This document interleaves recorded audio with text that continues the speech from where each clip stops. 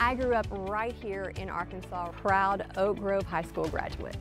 My favorite food is queso. I could eat it all day, every day. I have 5 kids. I have Taylor, Jacob, Lauren, Addison, and Nora Kate. We have 3 dogs, a cat, a very rambunctious goat that has a ton of personality, you wouldn't believe. 3 ducks that think they are people, but we absolutely love it.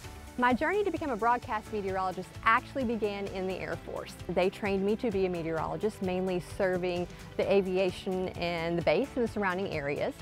When I got out of the Air Force, I missed weather and I sent an email to Ed Buckner and he asked me to come in, and next thing I know, I am filling in a THV 11, and that was in 2010.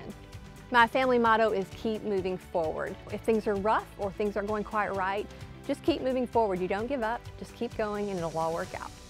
Meteorologist Tracy Beene, weekday mornings on THV 11.